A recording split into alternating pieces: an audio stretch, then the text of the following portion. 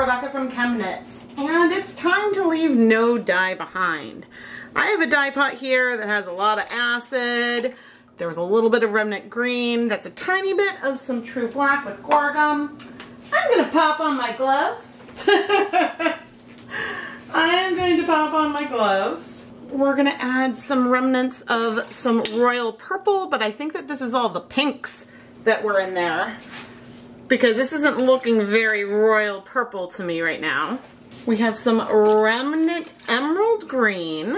We've got a remnant mixture that has a little bit of the purple, a little bit of the green, and some blazing orange from when I originally mixed colors for the triad color mixing exercise. And then finally, I have a lot of blazing orange. The orange is going to be the dominant color in here right now. The dye bath is still a little bit warm, so it's not melting the cup, but it's not that hot. A lot of the other colors were just remnants in a cup. The blazing orange, there was a lot more, and I just diluted it. But blazing orange overall is less pigmented than those other colors. Now I am curious what color we've got here. It's sort of a burnt orange color is what we have, but I kind of want to dip dye into this mess because, you know, there's some colors that will strike fast. I know the purples strike a little bit fast, the greens strike a little bit slower. I got beautiful breaking with those two colors in another video, and so I thought that we would dip dye. But we'll dip dye some dry yarn. We'll heat it up a little bit and then we'll start. We're going to be dyeing some Knit Pick Stroll fingering weight yarn today. This yarn is 75% superwash merino wool, 25% nylon. I don't know what the little film is on here. Maybe that's related to the royal purple. Oh, must be. It's like I'm regretting putting that in the pot. It wasn't like a growth or anything because these weren't that old of dye stocks, but that may end up giving us some pinky splotches on our otherwise. This is a really nice burnt orange color. This took a really bright orange and gave it like a bit of brick to it. Anytime you blend colors that are like all of the, oh, I don't know color theory, guys. But since we have so many different combinations of primary colors, we have made this orange a more muddy version of itself. There could be a more technical term. I don't know, but whatever it is, it's very, very pretty. I'm not necessarily seeing any color breaking. Color breaking is when you have a mixture like this that has so many pigments in it and they bind to yarn at different rates. And so sometimes what you might see is more red on one side, more blue on the other. It depends on the pigments that are in there. And I definitely saw a combination of the green and purple today break. But this is mostly orange, and so it's not necessarily going to break, and the acid concentration might be different.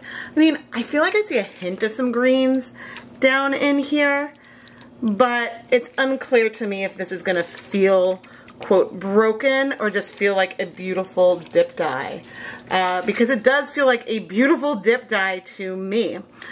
So anyway, I guess now I'm going to leave the yarn in here and we're going to heat it for 30 minutes. And since I've been using the cover today, may as well cover it. It certainly doesn't hurt. I rarely cover my yarn. But again, there's nothing wrong with covering it. It has been 30 minutes. And you know, I'm seeing some greens kind of come through for this lighter end. But it's really pretty. It's different from a lot of the stuff I dye, but a very, very pretty color. All right, I'm gonna turn off the heat.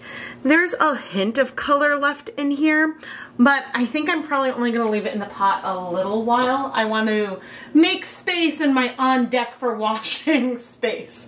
So until then, I'll leave it in here. But I anticipate when I remove it in a little while, that there'll be a similar amount of like that yellowish color left. So I'm not gonna worry about that. Let's wash our more burnt orange, brownish yarn here. I mean, I'm really happy to say that the orange is the star. And while I can't say for sure that there's breaking, it's possible that this has more blue in it and this is more just orange. The hard thing is that dilute orange leans yellow or gold. So sometimes with some colors, it's hard to say if you're seeing a separation of pigments or if what we're seeing here, which it really is likely that it's just, we're seeing the color more concentrated at one end and less concentrated at the other. But you know what? It's a beautiful colorway. Now, if you're wondering how something like this may knit up, if you're doing socks or something with this kind of dip-dyed colorway, you might see a spiraling kind of pooling pattern, the way the colors line up. But it is something that even though the transitions are soft in here, you may still get some pooling because the color transitions, the color sections are larger. So let's see if we are getting any color bleeding. I'm not seeing any, which is always wonderful. So I'm gonna go ahead and finish rinsing out the soap, put the yarn through my spin dryer, and then hang it up to dry. So this is what the dye pot looks like after I removed it. Just a tiny bit of yellow.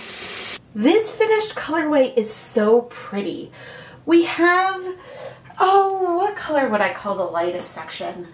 It's a little bit, it's not as pink as like a peach, but that's sort of the direction that my mind wants to go. It's not the best description of the color. It's sort of a brownish yellow color, all the way to a more brick orange. Now, is this a mixture that broke into different hues, or are we seeing different depths of shade of whatever this leftover dye mixture was? And that is honestly hard to tell. It's hard to tell because a lighter version of this orange could be this. But at the same time, you could say, and I would believe you, that there's more reds down here than up there. So you could make a case either way. How would a colorway like this work up? Honestly, it depends on if you're knitting something flat or in the round, or honestly, if you're weaving, crocheting, or knitting, or whatever fiber craft you're doing. But if you're knitting and making socks, something like this will likely give you some micro striping. The colors, depending on how they pool, you might see the lighter section sort of intermixed with the deeper one. And in some cases, it could pool in a way that might spiral around the sock. That could also be really fun. But again, this very much depends on your gauge, and you could get a lot of different types of patterns with a colorway like this. The day that I filmed this project, I had a lot of leftover dyes, more than enough to film multiple videos. In fact, I think I filmed 4 videos that day, all using the same combination of colors. But when it came to the Leave No Dye Behind, when I wanted to use up all the dye that I had remaining, I'm really glad I split it into 2 different videos, because I didn't want all the palettes of everything that I was creating to feel the same.